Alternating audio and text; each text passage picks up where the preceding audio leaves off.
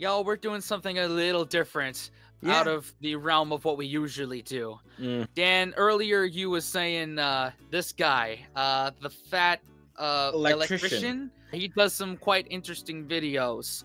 And Yes, to say the least. And I would say, since I have not watched this yet, it would be interesting because he brings, I guess, a sense of, I don't know what the word I'm saying. I'm trying to look for. He brings his own personality into the retelling of moments where I guess the US did its thing. like he puts a unique spin on it. There you go. A unique spin on it. Something that I appreciate. And I'll put it this way. I looked at his channel after I brought this video to Spence. I was like, let's check this out. None of the videos on his channel I know a lot about. So it's I'll put it stories that that way. you don't know about, so I I don't probably know. wouldn't know about. So Yeah, and it's just like, hey, this is kind of interesting. How often do you get people that don't know? I don't know. I think it's a unique aspect, a unique angle for us to check this out because, hey, I might learn something.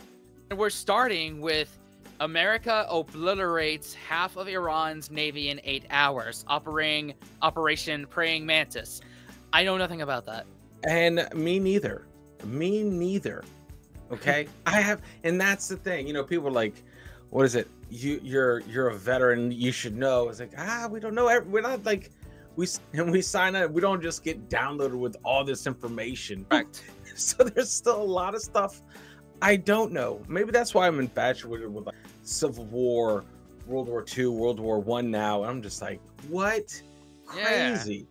Yeah. So let's how this goes, man. I'm looking forward to this let's very do much. it. Obliterated half of you. I didn't know Iran had a navy. Okay. Here we go. There you go. You're already on your bullshit. All right. Let's go. 3, 2, 1. Ah, yes, the time that the U.S. Navy got upset and destroyed half of Iran's entire naval fleet in a single 8-hour workday.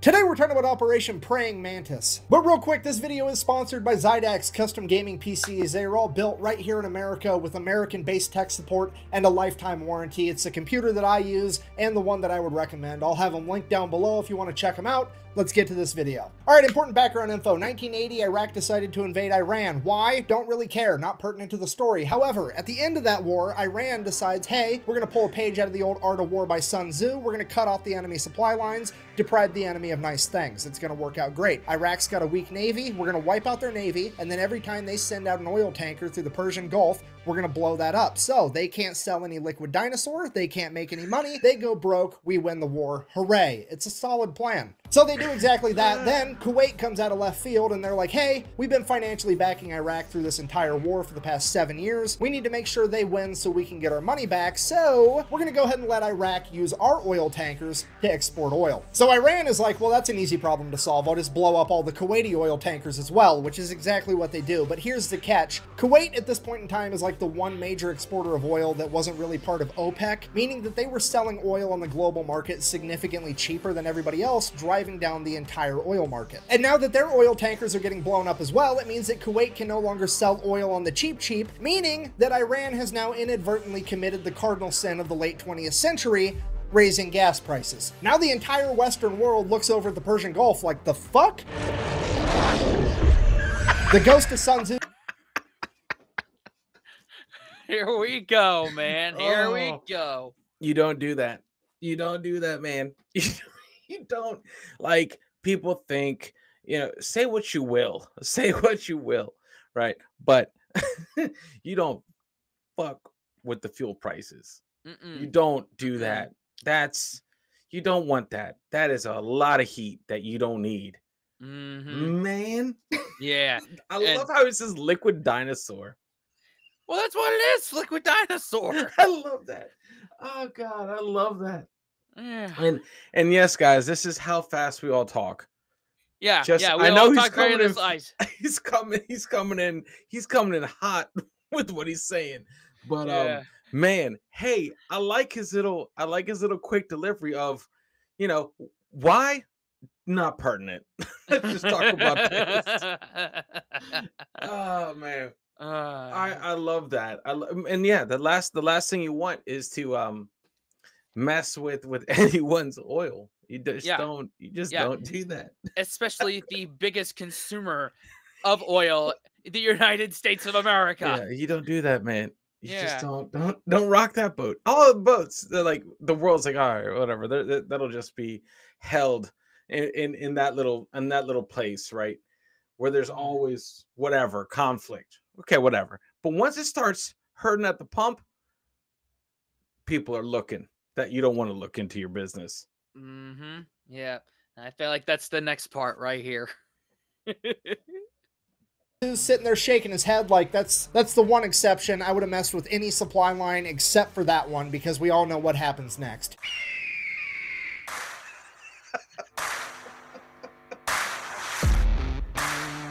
Yeah, America then proceeds to assemble the largest naval convoy operation since World War II, send them into the Persian Gulf to protect Kuwaiti oil tankers. It is at this moment that Iran should have been like, well, that's unfortunate, time to figure out plan B because this obviously is not going to work out. However, they decide that they're going to double down. What they're going to do is they're going to take a bunch of magnetic underwater mines and they're just going to spread them out all over the Persian Gulf in international waters, and that's not going to have any consequences at all. So fast forward April 14th, 1988, the USS Samuel B. Roberts, a guided missile frigate, which is basically brand new at this point, this is like its first big operation, is out there escorting a Kuwaiti oil tanker, and it runs into a minefield, hits a mine, blows up the keel of the ship. The keel is this bottom part right here. It like supports and stabilizes the structure of the entire ship, and it gets blown completely in half. At this point, the only thing holding this boat together is the actual deck. 1 second, everything's fine. The next second, there's a 15-foot wide hole in the bottom of your ship. Everything's on fire and water is rushing in. The USS Samuel B. Roberts took on half of its weight in water in the first minute. This is a catastrophic amount of damage that would sink 99% of ships, but as fate would have it,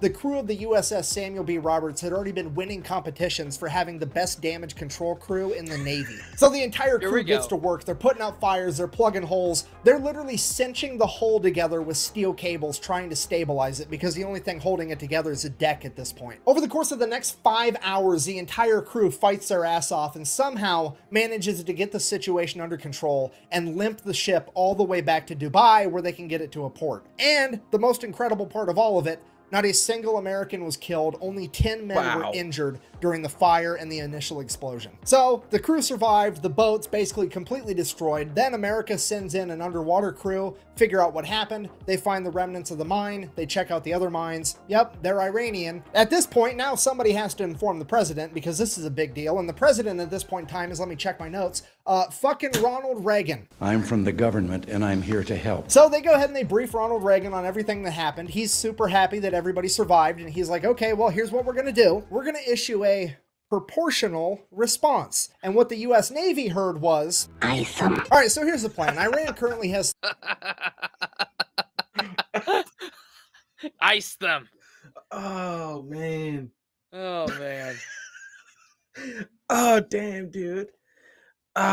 Navy's built different, man. They're just built different. Like I said, like you don't... Oh, man.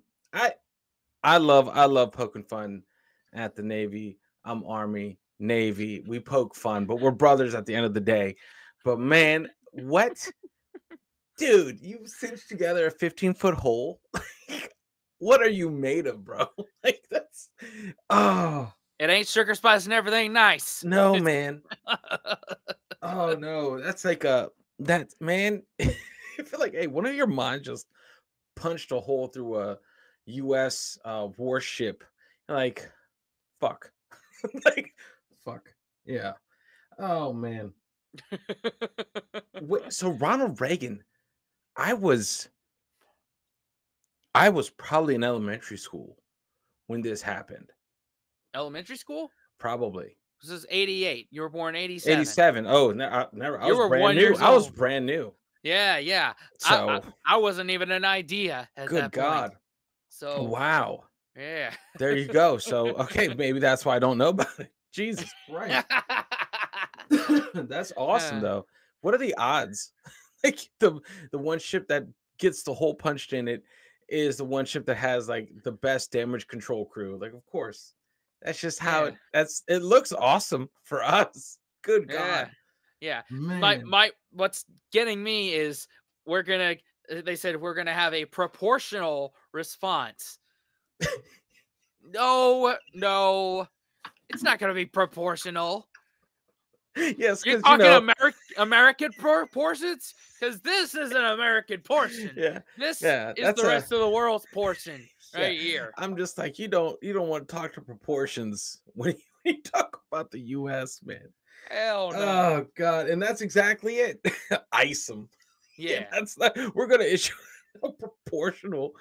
Oh yeah, that's terrifying. Don't go to proportionals. Don't. If it's proportional, you're done. You're done. Yeah, that's not good. Like I said, American proportion.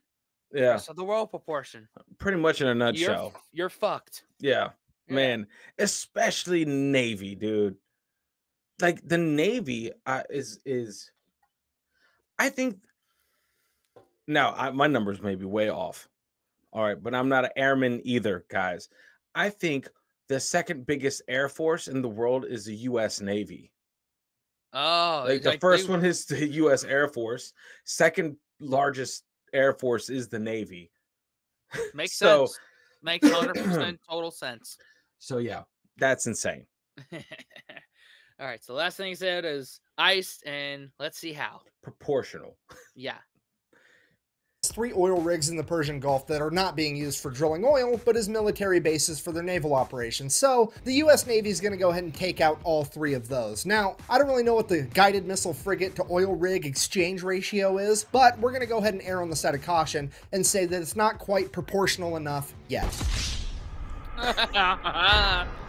So Iran also really only has like 2 modern naval vessels. That's the Iranian frigate Sahand and the Iranian frigate Sabatland. They're going to go ahead and take out at least one of those, maybe both. We'll see how proportional they want to get. And then by the time they get all that done, that should be a nice 8-hour workday. It'll be time to clock out and go get some ice cream. So in order to get all this done by quitting time, they're going to go ahead and establish 3 different surface attack groups. Each group is going to have 2 destroyers and 1 bonus ship. That bonus ship is either going to be an amphibious landing ship or a frigate. Either way, they're all going to be identified as Bravo, Charlie, and Delta. Bravo group is tasked with taking out 2 oil rigs, Charlie group is tasked with taking out the 1 remaining oil rig, and Delta's mission is to go hunt down those 2 frigates and take them out. And then, just for insurance purposes, we're also going to have the USS Enterprise parked right outside the Persian Gulf to provide air support, you know, in case we need it. So, April 18th, 1988, 4 days after the mining of the USS Samuel B. Roberts, Operation Praying Mantis goes into full swing, and Bravo Group shows up at their oil rig first. At which point, they radio over to the oil rig and inform them that they will be blowing it up in 5 minutes and that they should all leave. So, a bunch of people start leaving. They hop in tugboats and take off. Bravo Group, seeing that they're making an honest effort to actually evacuate, agrees to give them 15 more minutes. So, fast forward 20 minutes later, they send out another radio message, hey,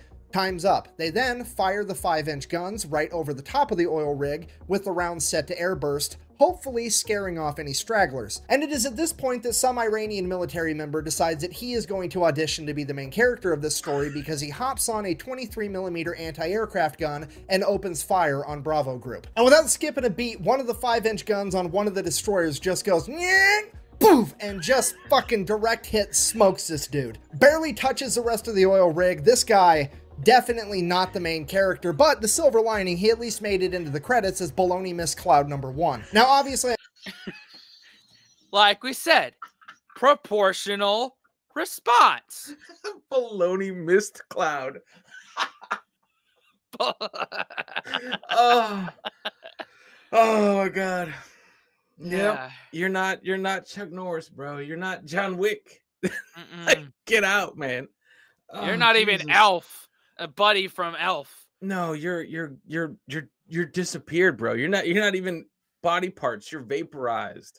Yeah. Jeez. Yeah. You're not even an idea anymore. Holy crap. Like a battleship, bro. What are you gonna do? What are you gonna do? Oh no. Like, that's a bad Monday right there. Like, everyone that got on the everyone that got on the tugboats, like, Jim, what the fuck are you doing? Get down. Like, no, this is our oil rig. Bro, bad move. Don't be Jim. Get on the tugboat. Exactly. and leave. Holy crap, man. Oh, And by the way, for anybody new here, inevitably is going to be new here. Every time Daniel says something is a Monday, you have to take a drink. You have to finish your drink. That's the rules around here. God. 2024, Oh, we got new man. rules around here, Yep. and our content is best enjoyed after some drinks. 100%. 100%. I like this man's deliver, man. Baloney, man. I love Yeah. that. He auditioned to be a main character. Oh, man. Okay. Glorious. This guy could make. I'll save that for later. Glorious. Oh. I'm paraphrasing here, but at this point, Bravo Group radios over to the oil rig one last time, something along the lines of, hey, does anybody else need to find out what it's like to chew 5 gum? Or are you fuckers ready to quit? The oil rig finally radios back and is like, yeah, please cease fire. We're gonna leave. So all the Iranian military members leave. Bravo Group decides to open up on it for a little bit with the 5-inch guns before sending over a couple of Hueys full of Marines. The Marines hop out, place some demo charges, hop back on the helicopters, take off. The entire oil rig blows up, and already things are getting more proportional. Here we go. Good God, man. And while all that was happening, Charlie Group made it to their first oil rig as well, and pretty much the exact same thing played out. The only differences were Charlie Group didn't have Marines to place the demo charges, they had Navy SEALs, and when the Iranians opened up with the 23mm anti-aircraft guns, they just decided to keep firing 5-inch shells at the oil platform until it burst into flames and burnt the entire thing to the ground. At which point, the commander of the destroyer kind of looks over at the Navy SEALs and is like, sorry, I guess you guys get to sit this one out. Oh, mission got canceled? Good. And while all that's going down, Bravo Group's already making their way over to the third oil rig, at which point they pick up something on radar, and it's definitely another enemy ship headed right towards them. And at this point, you have to remember, this is the late 1980s. None of the American sailors have seen naval warfare on this scale. The pucker factor is on. They are getting harpoon missiles ready, and they are about to get in like one of the biggest naval fights since World War II. At which point, whoever's in charge of Bravo Group decides to take a deep breath, and they're like, okay, let's send up a helicopter real quick just to verify that it's actually an enemy ship. So the helicopter goes up, radios back to Bravo Group. It's definitely a warship, but it's a Soviet destroyer. At which point everybody's like, what? What is happening right now? So they radio over to this Russian destroyer and they're like, what are your intentions? And the Russian commander radios back in broken English. I swear to God, this is a real quote. I'm just here to take pictures for history. Look, I know that I bash on the Soviet Union.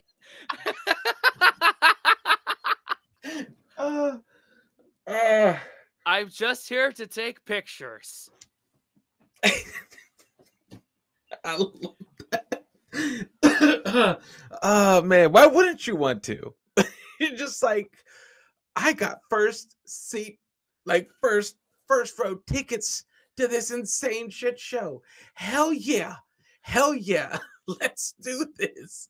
I love that. I would be dying if I was that admiral. Like, what? Like, okay, bro. Move on. Move on. Oh my God. What was left of the Soviet Union at that point? It's 1988. They fell, what, 91, I want to say? Yeah, they're just like, yeah, we don't want no beef. We're just gonna take pictures.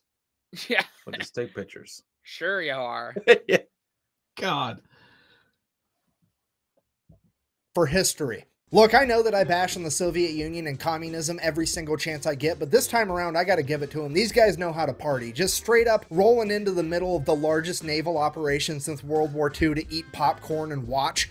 It's incredible. At this point, Iran finally figures out that there's something going on, but they don't really know what, so they just begin attacking any ship they can find, and the first ship they found was a civilian cargo ship called the Willie Tide, that they begin attacking with Boghammer-style speedboats. So the Willie Tide radios for help, the USS Enterprise responds by sending up a bunch of A6 intruders, as well as F-14 Tomcats. The A6 intruders show up, start dropping cluster bombs, they end up hitting one of the speedboats and scattering the rest. The civilian cargo ship is saved, hooray. Cutting back to Charlie Group, now there's an Iranian fast attack ship coming right at them. So they radio over like, hey, yeah, we're kind of going around blowing up all your stuff, but also we've got a very specific list, you're not on it, so how about you just go away and we'll forget we saw you. The Iranian fast attack ship messages back, sounds good, we'll do that. And then they just keep driving right towards them. And then this Iranian fast attack ship gets within like 15 miles of Charlie Group, which is like point blank range for a naval battle. Charlie Group radios again, dude, what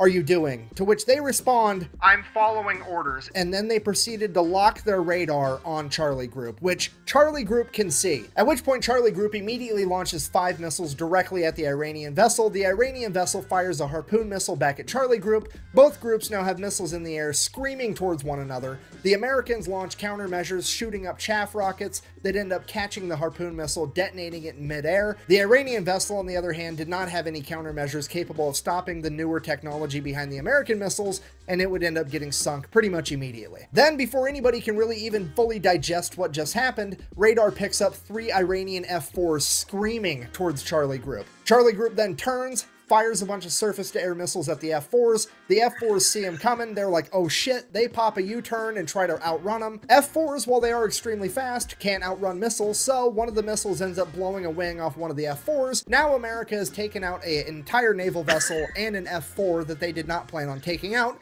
and it's throwing off all of our proportions. And because of that, American leadership orders Bravo Group to stand down. We're not going to go take out that 3rd oil rig. And right as soon as that order gets given out, Delta Group chimes in, is like, hey, we found that frigate we were looking for. So now nobody knows what to do, because on one hand, things are already getting out of control, but on the other hand, we really want to take out these frigates. So American leadership decides, well, we might not even have to make a hard decision. Maybe that's not even the frigate and the radar's wrong. Why don't you go ahead and send a couple A6 intruders over, do a flyby. They can verify that it's actually this new modern frigate, and if it is, we'll make a decision from there. Or so they thought, because the A6 pilots are about to decide that they are in fact the main characters of this story. You see, the USS Enterprise and its aircraft aren't really supposed to be doing a whole lot. They're more or less just there for insurance. In fact, they're only allowed to engage the enemy under one of 2 conditions. One, the President of the United States signs off on it, which is actually what happened with the speedboats earlier, or 2, they get fired upon first. So they got told to go fly by this boat to verify that it is in fact the new modern frigate, but they didn't get told how to fly by the boat, so they drop down 50 feet above the water and just gun it, and they buzz the entire ship. So the ship opens fire with its AA guns, but these planes are so low to the water, the AA guns can't actually aim down low enough, so all the anti-aircraft fire goes right over the top of them. They continue to stay low enough till they get out of anti-aircraft gun range, and then they pull up, at which point the ship launches a bunch of surface-to-air missiles at them. They drop chaff as a countermeasure, takes care of those, no big deal.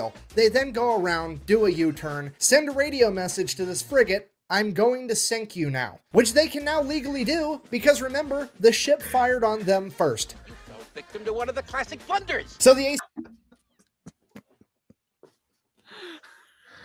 Oh no. This ain't gonna go good. So for basically, yeah, like, hey man, that's just some like Top Gun shit right there. It's like, bet you can't make them fire at you. Bet you I can. And then they just like, they're like, I'm not touching you. I'm not touching you. I'm not touching you. And that's what happens. That's basically what happened. Man. Our military's so big that we could just play like that. Yeah. Yeah. Yeah. Especially out there in the Navy, in the open water. Oh my God. Yeah. You don't. Yeah. Yeah. It's basically a Friday if you are yeah. You know what I mean. Pretty much, man. Pretty much. They knew their assignment. They knew the loophole very well. Yeah, yeah. They live for that shit. Oh man. Oh, wow. Man. A6 fires an anti-ship harpoon missile, and the second they pull the trigger on that, the fire control team from the USS Enterprise is like, what the fuck are you doing? We're not supposed to be killing things yet. And the A6s are like, look, they fired at us first. Them's the rules. And the USS Enterprise is like, holy shit, okay, I guess. Let them have it. Then the harpoon missile finally makes impact. It's a bullseye. The A6s do a U-turn, go, drop another 500-pound laser-guided bomb right through the deck of this frigate, fly past it, do another U-turn, come back, drop a 1,000-pound bomb on it. Then they radio over to the Enterprise and like, yeah, it's definitely gonna sink. We're gonna head back. So the A6s take off, headed back to the Enterprise, and like 5 minutes later, Delta Group shows up with their warships and begin firing on the already sinking frigate. They hit the magazine, the frigate explodes, rapidly sinks sinks to the ocean floor. At this point, naval leadership is like, okay, Jesus Christ, everybody stop killing things. We need to figure out what all happened. We got to keep this proportional, remember. Proportional. Proportional. Fuck, man. Ain't nothing about this proportional. Love that. Yeah. Love that, dude. Jesus. That's Oh, man. All right. So they start radioing back and forth. Everybody's figuring out what everybody did, if anybody's hurt, what's going on, the whole story. And then as the A6s are making their way back to the USS Enterprise, guess what they happen to fly past? The other modern frigate. So now the entire US Navy's looking at this last frigate like SpongeBob looking at a jug of water. I don't need it. I don't need it. But also, like, realistically speaking, the A6s are pretty much out of ammunition. The only thing they have left are 2,000-pound bombs, and those just aren't going to be enough by themselves without a harpoon missile to take down this ship anyways, so they really are just going to fly by and verify that it's the modern frigate. So the A6 intruders go ahead, they do their flyby. It is in fact the new frigate that they thought it was, and it does in fact open fire on the A6s. A6s make it out completely unscathed, at which point they pop a U-turn, and one of the A6 pilots is like, It's the bullseye womp rats in my T-16 back home. So the A6 pulls up, gaining altitude, and then dives down, aims its nose right at the frigate at like a 35-degree angle. They're doing a good old-fashioned dive bombing run like it's fucking World War II. The AA guns start firing, there's bullets whizzing past the plane, but they're committed now. They're closing in, closing in. The bombardier behind the pilot lets the pilot know, hey, I'm locked on. At which point, bombs away, the pilot pulls up, and the bomb goes right down the fucking smokestack of this boat. Blows up, completely destroying the entire engine room. That frigate is now dead in the water with no power. The A6s go ahead and radio in that they have completely disabled this frigate, at which point the American leadership calls a complete ceasefire. They're gonna go ahead and let that frigate survive, get towed off, potentially be repaired. With the US Navy... potentially be repaired? Potentially. Why not? It could always be potentially if it's not resting on the bottom of the ocean floor, I guess. Shoot. Oh, wow. Having effectively disabled or destroyed over half of Iran's functioning navy, the US military decides to call it a good day, ends Operation Praying Mantis, we all get to live happily ever after. Except, later that night, Iran decided that they wanted to fight a little bit more, and they launched a bunch of Silkworm anti-ship missiles at American vessels. Luckily, no American vessels were actually hit. However, this is now a huge political problem because America has been mad at the fact that Iran even had Silkworm missiles for years at this point, and the American government has made it very clear to Iran that if they ever used them, they would be going to war with America, period. That's set in stone. So the Reagan administration, not wanting to kick off World War III in the 1980s, reaches out to the Iranian government and is like, here's what's going to happen. You're going to go ahead and admit that that was an accident. I'm going to sweep it under the rug and we're never going to talk about it again, because if this makes headline news and the American people find out, I'm going to have to get real proportional around here. So Iran's like, okay, fine, whatever, it was an accident, let's sweep that whole thing under the rug. But I am still going to take America to international court to try to prove that it was a war crime to take out my oil rigs. That way I can get reparations and make America pay for it. So they go to international court, they lay out the case. The international court is looking at America like, okay, well, first of all, you're the fraction people. I don't know how you think that this is proportional, but it definitely wasn't. Second of all, according to the Amity Act, you absolutely should not have attacked their oil rigs. This is probably a war crime. At which point the representative for America is like, well, actually, if you read the Amity Treaty between Iran and the United States, it only talks about ships and boats. It don't say shit about oil rigs, meaning I wasn't obligated to not attack those oil rigs. At which point the court is like, hold on. Fucking, he's right, son of a bitch. Okay, well, I guess America's innocent, because I've said it once and I'll say it again. It's never a war crime the first time. And now for the best part of the entire story.